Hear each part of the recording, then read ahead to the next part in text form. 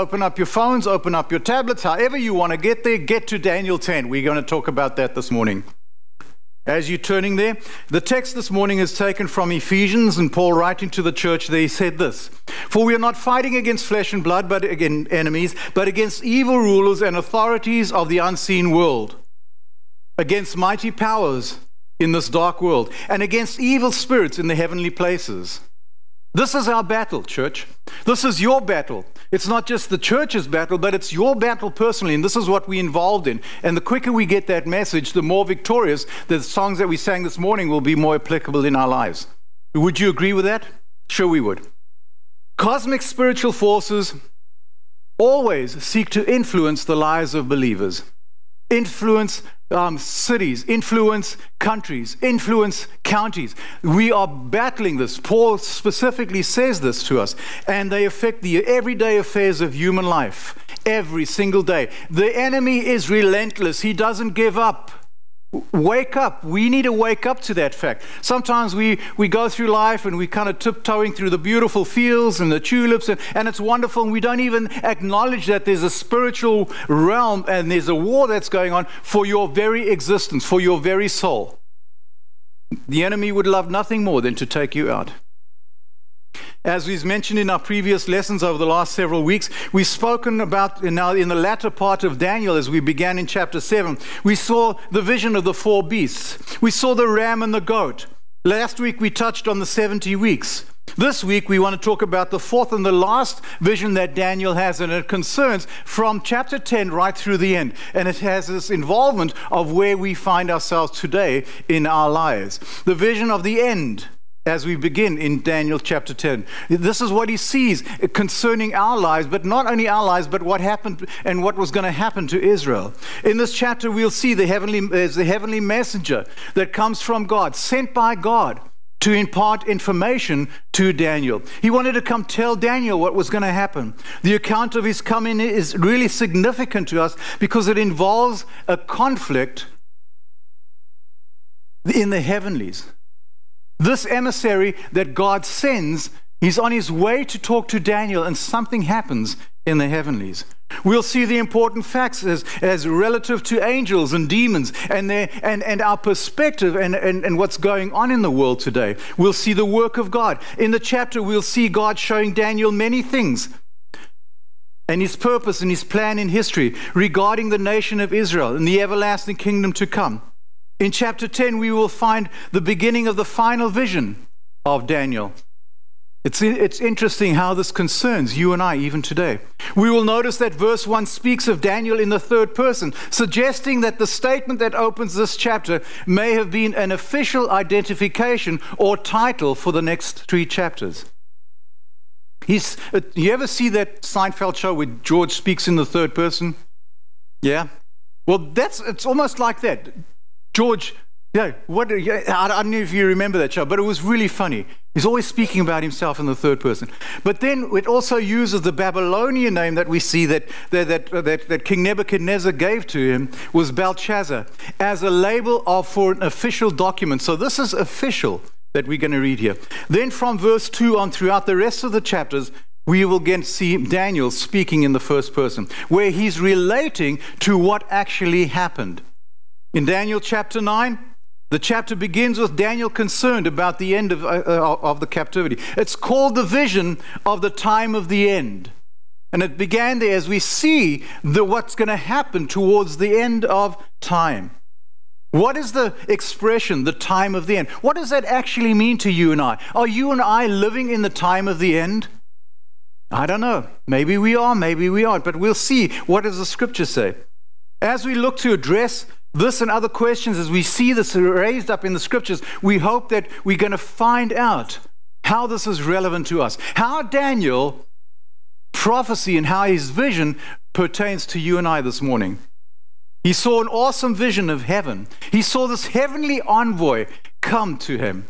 He saw this individual. In the first 3 verses, we present this general setting for this messenger's appearance. It takes place, the scripture says, in the 3rd year of Cyrus, the king of Persia, on the 24th day of the month. Now, I'm not sure what that significance is, but I'm not going to get into that because there's more that I want to talk about.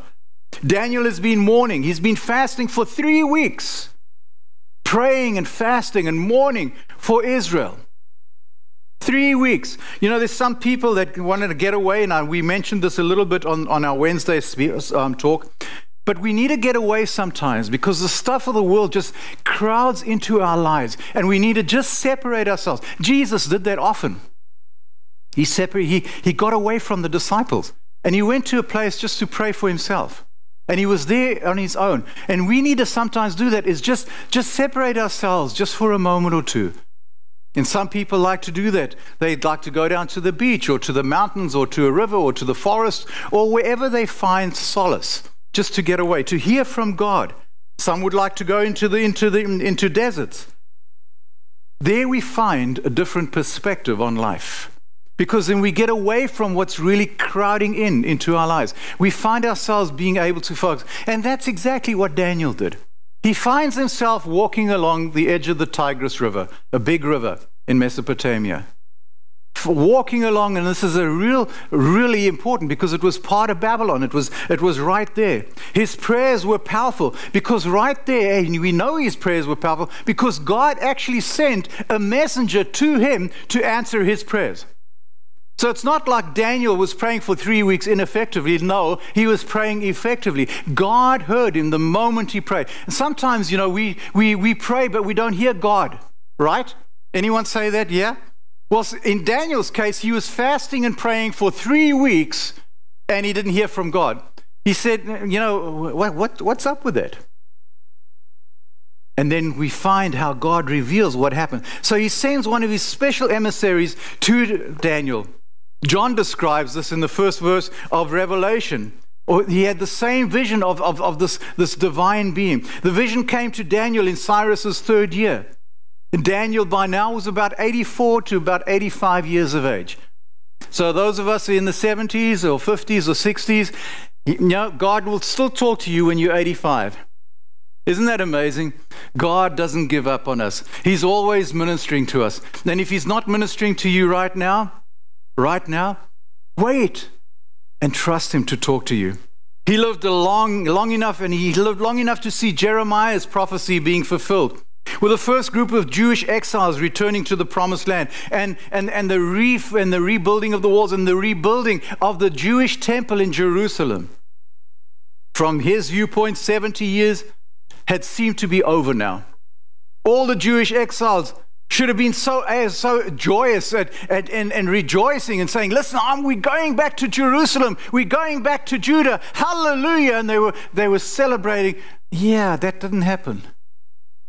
We only see a few of the exiles returning back to Jerusalem. Daniel therefore turns to the Lord in prayer. He didn't understand. You know, sometimes God leads us and we think, man, everyone's going to get on board. Everyone's going to be excited about what God's doing. And we look at the church, we look at Christians, and it's just this handful that are excited about the Lord. And we think, well, what is with that? Why don't we all get on board and get excited about Jesus? It's the same as, why didn't all the Jewish folks that were in exile get excited to go back to Jerusalem? Daniel is so deeply moved, and so he comes humbly before the Lord, and he fasts and he prays on the behalf of his people. Oh, if the church, if you and I would just fast and sometimes pray for America, instead of getting upset and being, you know, how about doing what Daniel did? Interceding. The vision that God had shown Daniel was true because he realized that it would be filled many years from now. Daniel understood that his people would suffer greatly in the years ahead, but the Lord would watch over them and ultimately establish his promised kingdom with them. This was also true of us today. We need to trust God, that God's plan and purpose will ultimately be fulfilled in either our lifetime or in the lifetime of our children or their children. But God's word is true. It will be fulfilled. He opens up the doors before us. And if we fail to walk through them, many of us are like those Hebrew people that just didn't want to go into the land that God had given to them. Sometimes God opens a door for us and he says, follow me through here. And we look through the door and we see all sorts of scary stuff. And we say, yeah, I don't think so. Right? But Jesus is there. And you can see Jesus in the midst of the turmoil. That's what Daniel saw. He saw the Lord doing this, and he saw the future of Israel, and yet he still wanted to follow. So we mustn't be scared of where God's leading us. Trust him. Remember that this isn't our final destiny. They didn't follow the opportunity that the Lord had given them to go into a greater place, into the promised land. Go back to the promised land, to what God had originally planned for them. And sometimes we've drifted away from the Lord, and we don't want to go back there because we're really not committed to him. Yeah, we can sing the songs, we can come to church, but does it mean that we are really committed? So who is this individual, this heavenly envoy? Suddenly, out of the blue, without any announcement, Daniel sees this awesome sight. Daniel was on the shore of the Tigris River when he had this vision. And in his vision, he sees a man dressed in linen. It was a common outfit for an angel in Bible times. White linen represented that the individual was ritually pure.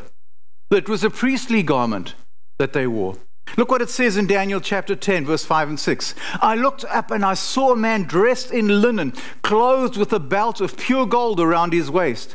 His body looked like a precious gem. His face flashed like lightning, and his eyes flamed like torches. His arms and feet shone like polished bronze, and his voice roared like the vast multitude of people. But only Daniel saw the vision. Remember, so Daniel goes down to the room, and he's got a couple of his friends and mates with him. And they're kind of walking along. Daniel sees the vision.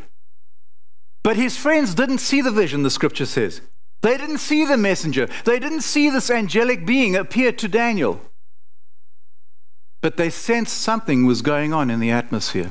They sensed something that terrified them so deeply that they turned on their heels and fled and hid themselves, the scripture says. You ever been in a situation, you walk into a place and there's like a vibe? Yeah?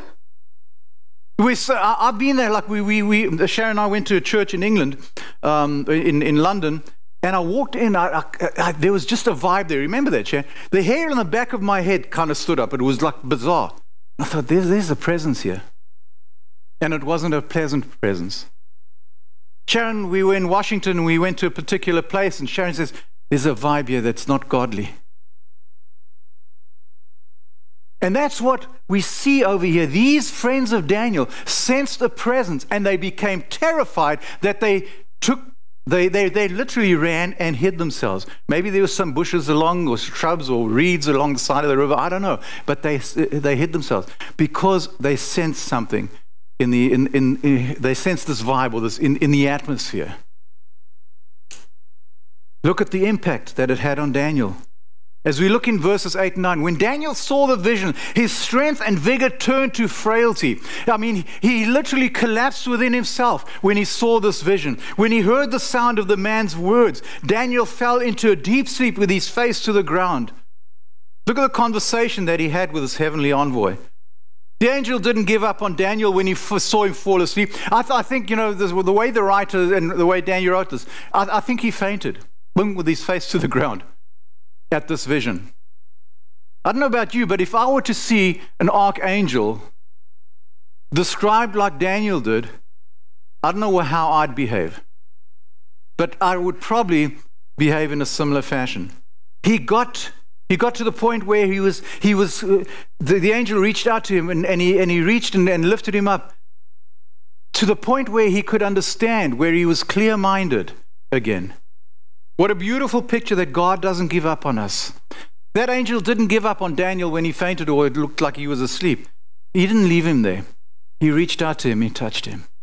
Sometimes when we find ourselves asleep and we're not serving God, God hasn't left us. He hasn't given up on us. He comes to you and he reaches out to you. And he touches you. He says, let me talk to you, my friend. Let me talk to you, my child. I want to tell you some stuff. What were the envoy's initial words to him? And he says, and the man said to me, Daniel, you are very precious to God. So listen carefully to what I have to say to you.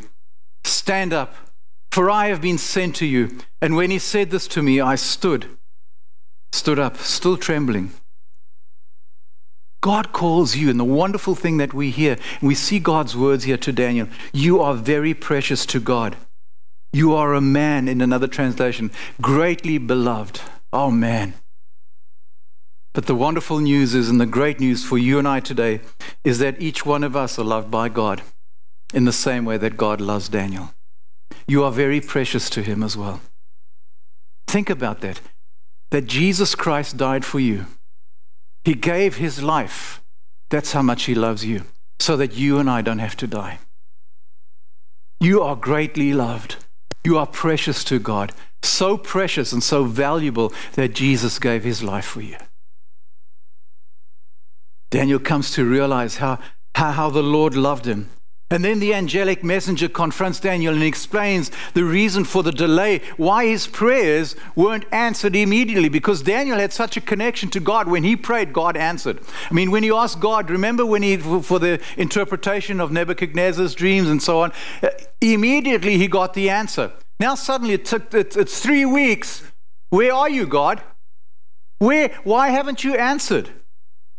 Daniel wasn't accustomed to having his prayers unanswered. He was used to having them answered immediately. So he prayed and fasted for 3 weeks, and suddenly this shining individual appears before him. The Bible says it was a fast. It was probably a fast of like bread and water, because the text shows us that he had no choice food or wine, or nor did he use any lotions. Psalm 47 says it would be inappropriate to use lotions in a fast. And as the angel talked, he may have been thinking to himself, gosh, where have you been all this time? Don't you see that I've been praying now for the last 3 weeks? You know, I'm pretty hungry by now. You know, that choice food that I didn't have it anymore. And so maybe he was a little frustrated. Maybe he was, where have you been all this time? Why hasn't God answered? Look what he says. And then he said, don't be afraid, Daniel. For since the day you began to pray for understanding and to humble yourself before your God, your request has been heard in heaven. I have come in answer to your prayer. But for 21 days, the spirit prince of the kingdom of Persia had blocked the way. What? Something was going on that Daniel wasn't aware of. He wasn't aware that this battle was going on with the spirit prince of Persia. Then Michael, he says, one of the archangels came to help me, and I left him there with the spirit prince of the kingdom of Persia. Who was this messenger? Some believe that this messenger, or what Daniel saw being this messenger, was a theophany or of the pre-incarnate Christ. Maybe that's, but that's not really hard because it doesn't fit. I don't believe that, because Jesus has authority over the enemy, and he would never be detained by a demon or an archdemon, or as it were. Jesus has authority. He just says it, and then they flee from him. So it couldn't have been the Lord himself. I don't believe that Jesus has ever been detained by a satanic or demonic force. So God chose one of his top angels to bring the messenger to Daniel.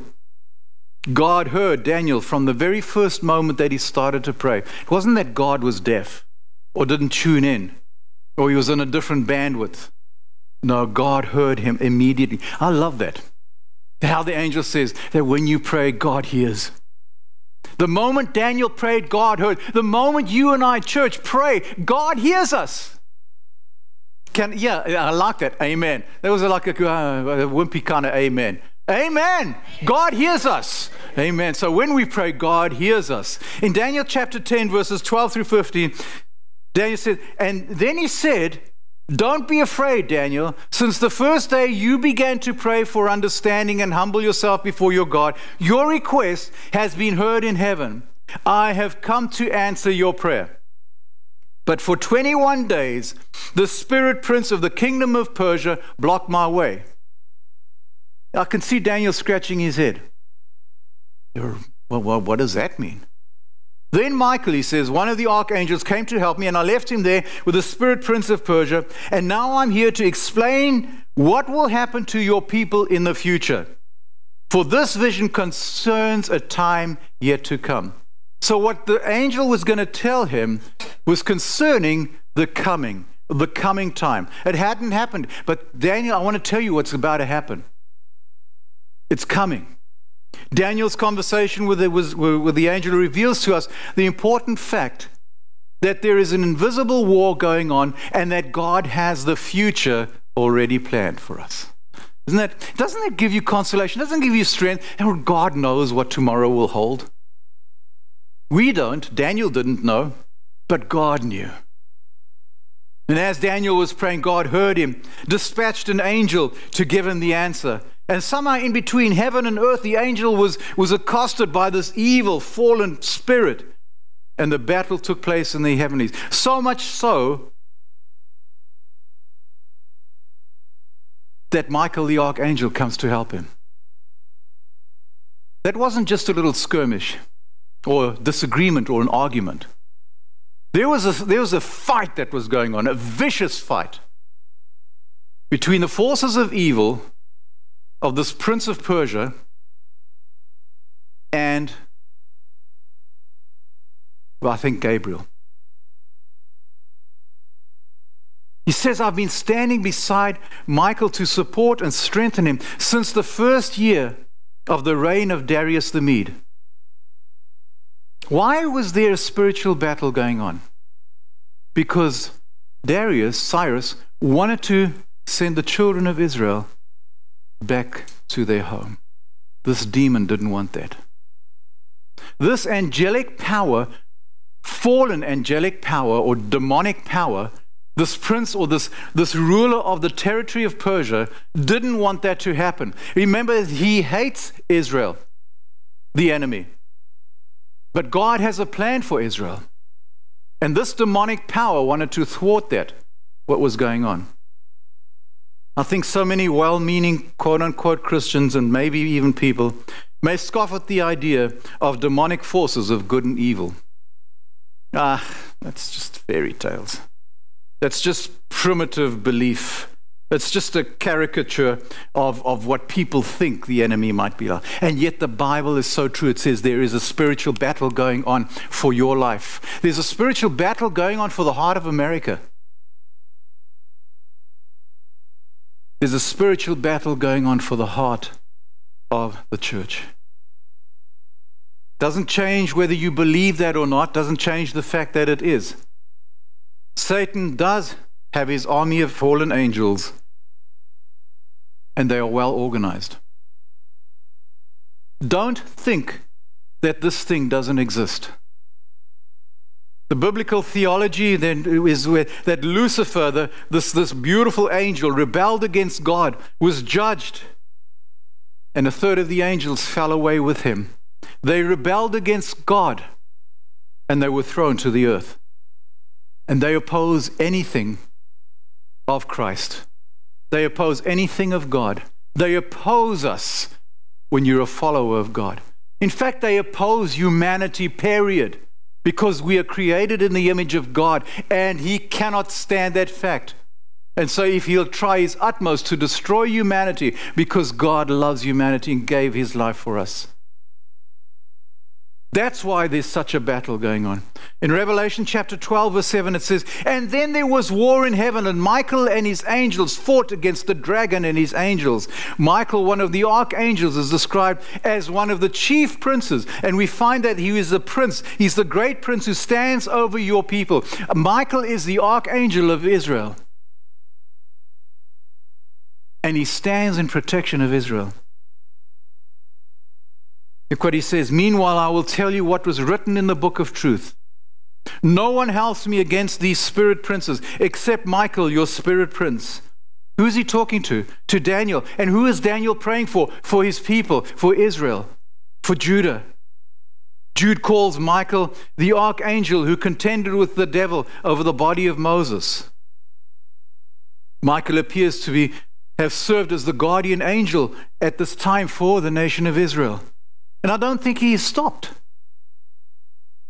But God wants to do something in the lives of people.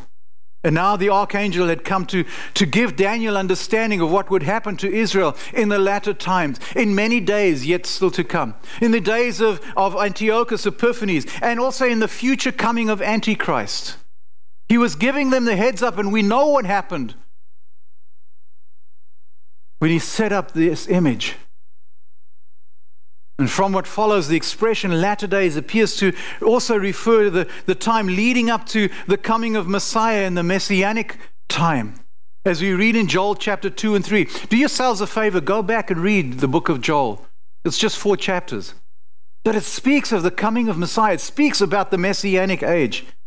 In fact, Peter in Acts chapter 2 quotes from Joel. Joel chapter 2, that it says about in the latter days, all this will happen. He says, in Matthew 24, verse 41, Jesus says, and the king will turn to those on his left and say, away from me, away with you, you cursed ones, into eternal fire prepared for the devil and his demons. There will come a time where this judgment will happen, where the prince of Persia is going to be destroyed, where the prince of Greece will be destroyed, where Antichrist will be thrown into the pit of hell. It is clear that the prince of Persia isn't a human being, because no person could resist the messenger of God. Satan's world is run by demonic forces. He's the one orchestrating what's going on in the heavenlies. The prince of darkness, Satan himself, has control of the world. Jesus recognized him as the prince of this world. He referred to him. We have come to terms with the fact that this world is under the control of the enemy. Understand that. When you look at the world systems and what's happening, there's nothing godly about it. Nothing. Zero.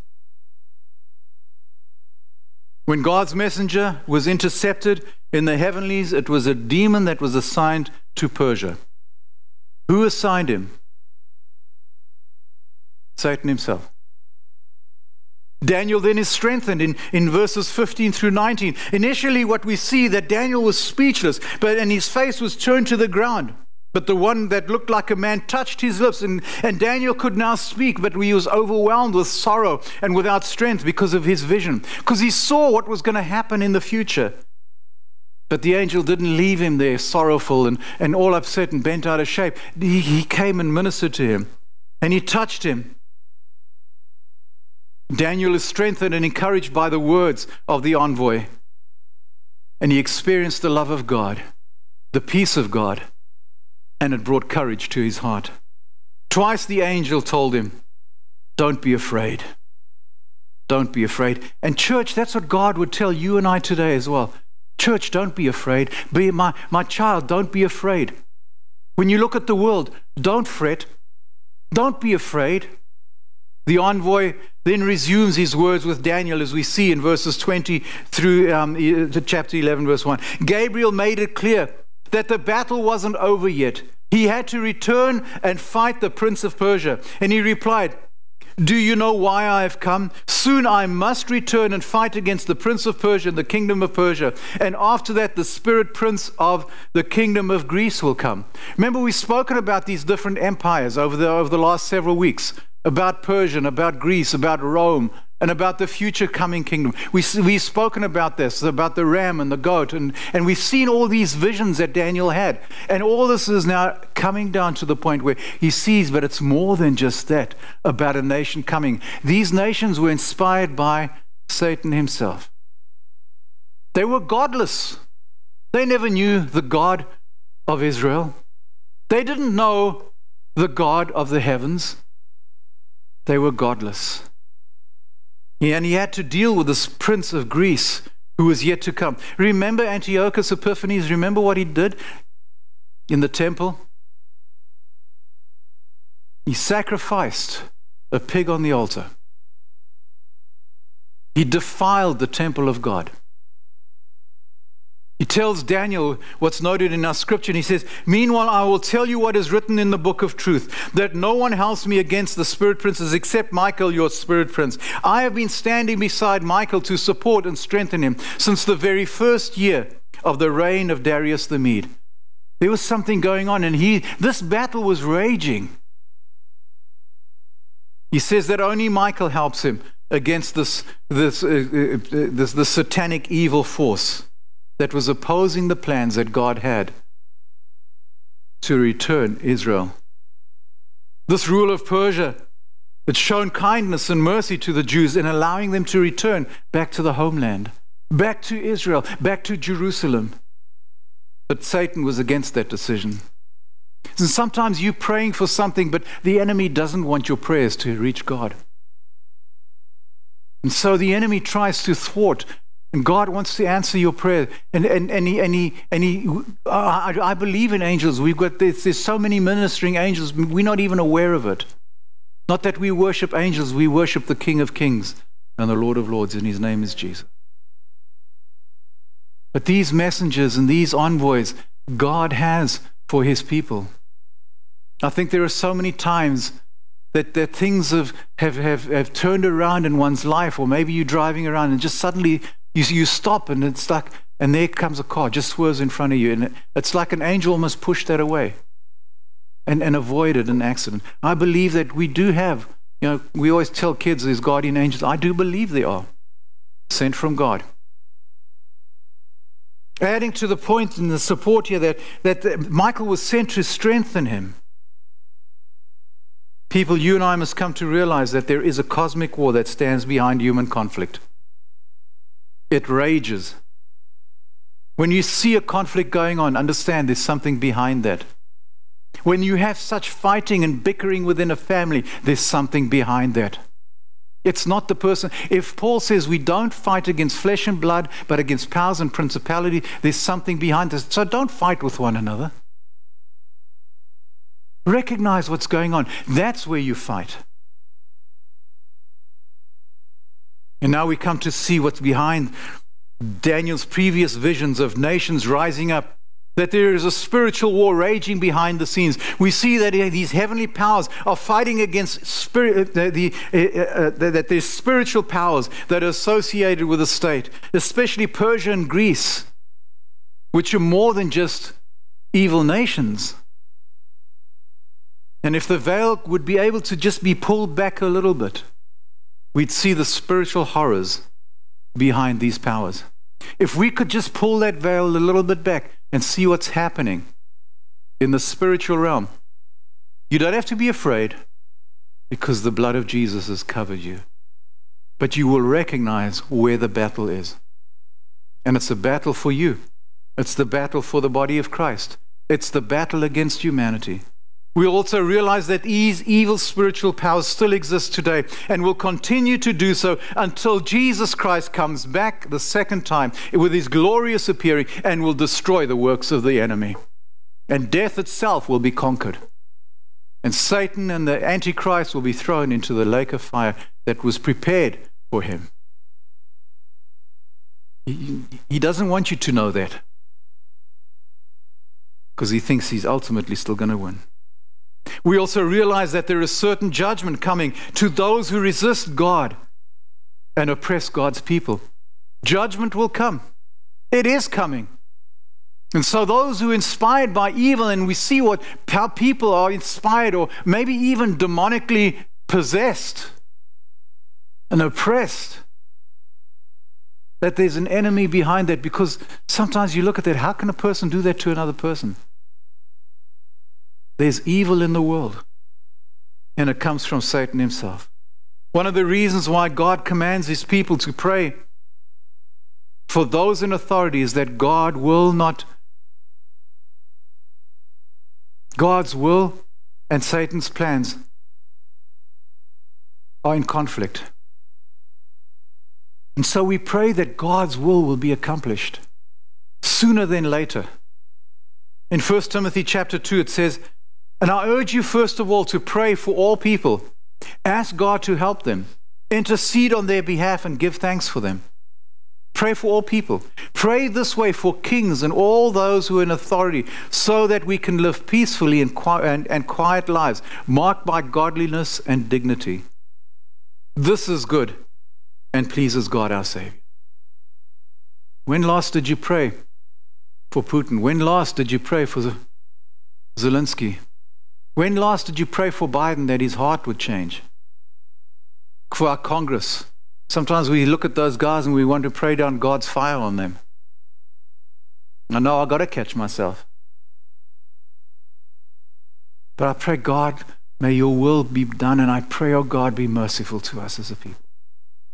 The destiny of more than one nation has been changed because God's people earnestly prayed. I think when the angel came and it took 3 weeks to bring the answer, there's a destiny that changed in Israel.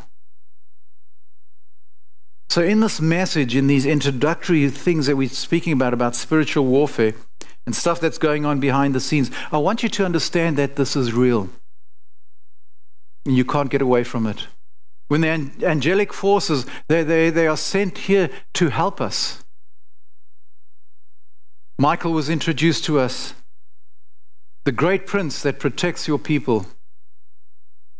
There is little know about, there's not so much that we know about spiritual warfare, but there are passages that we're going to look at next week that speak to us and clearly reveal to us the depth of spiritual warfare. We're going to look at some stuff that God has given to us to be victorious about the things that we sang about this morning.